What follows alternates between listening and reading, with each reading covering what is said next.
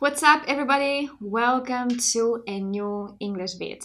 I'm back from Copenhagen, where I ran and finished my first marathon.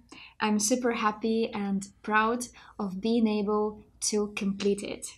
I had to eat lots of bananas when I was training for my marathon. That's why in today's English bit, we're going to learn 2 banana idioms. Are you ready? So let's kick off. Before we start with our idioms, let's look at the pronunciation of this fruit.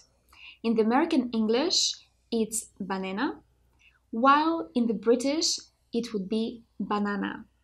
Let's start with our first idiom, which is to go bananas, and it has 3 different meanings.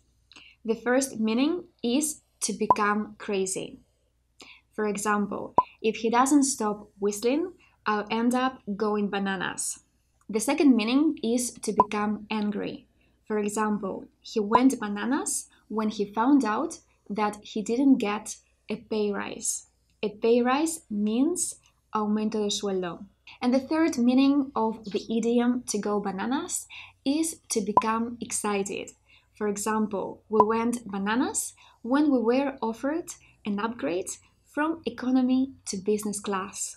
And now let's move on to our second banana idiom, which is to make like a banana and split.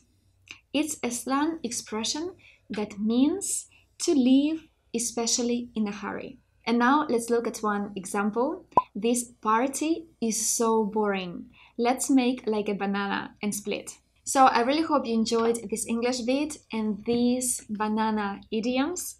Let me know in the comments below if you like the dessert called banana split. It's made with 3 scoops of ice cream and is served between the split banana. And of course, if you enjoyed this English bit, don't forget to give it a like and to subscribe to our channel. With that being said, thanks for watching and see you next week.